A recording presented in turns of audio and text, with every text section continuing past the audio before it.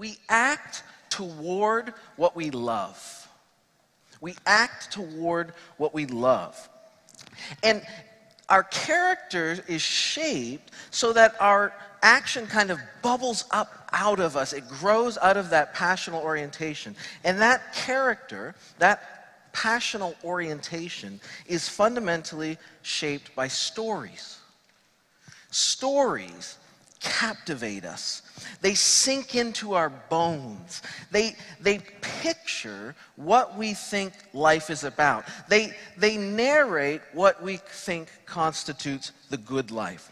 And so actually what happens when we act is we live into the stories that we've absorbed. We become characters in the drama that has captured our imagination.